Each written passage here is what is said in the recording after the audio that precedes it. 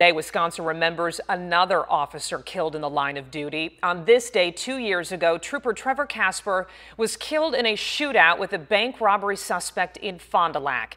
It was his first solo shift with the State Patrol. NBC 26's Mo Hyder shows us how he's being honored today. Trooper Trevor Casper's impact is still felt every day as his former colleagues head out to protect their community. Sergeant Tim McGrath is one of those troopers wearing a blue bracelet every day to honor his former colleague lost in the line of duty. On social media, the community showing support for Casper.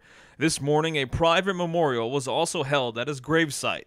Even though 2 years have passed, McGrath says it's something he'll never get over. It doesn't matter what department you're with, law enforcement, it's a brotherhood, it's a sisterhood. We all work together, we all relate to what each officer and each agency goes through in a time like this. The Fond du Lac Fire Department calling him a hero and posting this message in honor of Trooper Trevor Casper, who gave it all.